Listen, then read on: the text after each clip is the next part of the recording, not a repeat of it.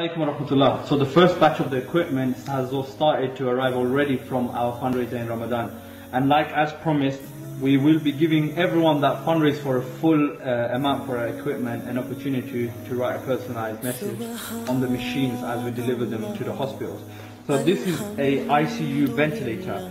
The money for this was donated by the Muslim Council of Hong Kong. So we are gonna stick this sticker onto the machine.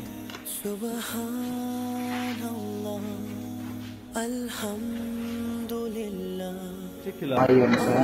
One of our very important hospitals, one of our few hospitals that has an intensive care unit. The monitors that you donated with your personal messages are now being put into use, and this ventilator, as you can see, it is now ready to be used with this child.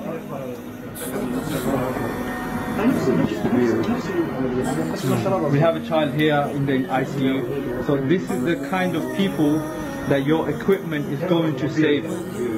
So you can continue to help us so that we can continue to help the Syrian people with your donations.